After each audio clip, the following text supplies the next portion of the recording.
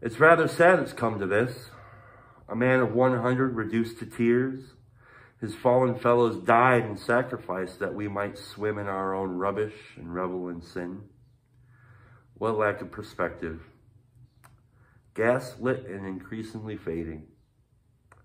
Paul once said, "Get rid of all bitterness, rage and anger, brawling and slander, along with every form of malice. Stare into the sun long enough, eyes go from sore to callous." And after God died and the age of enlightenment ballad, the machine was born which bore another machine, which bore a crumbled palace.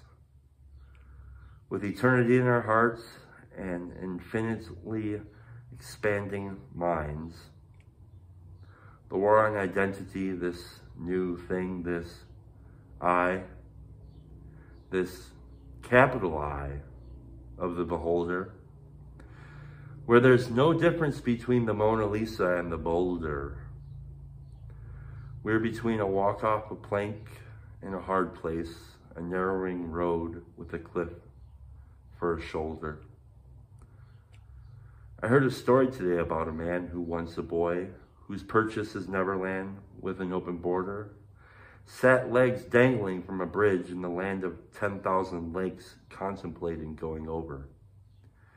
A passerby on his morning run with Christ in his heart and air in his lungs confessed his love, and from the edge he came back over.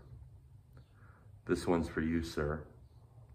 With eyes to see, you've spotted plainly what otherwise might be missed, as one might miss a flea. Eternity in our hearts and time on our hands, until every last soul, not one is lost or uncounted, until the kingdom is spanned. Kenosis by kenosis for every son and every daughter.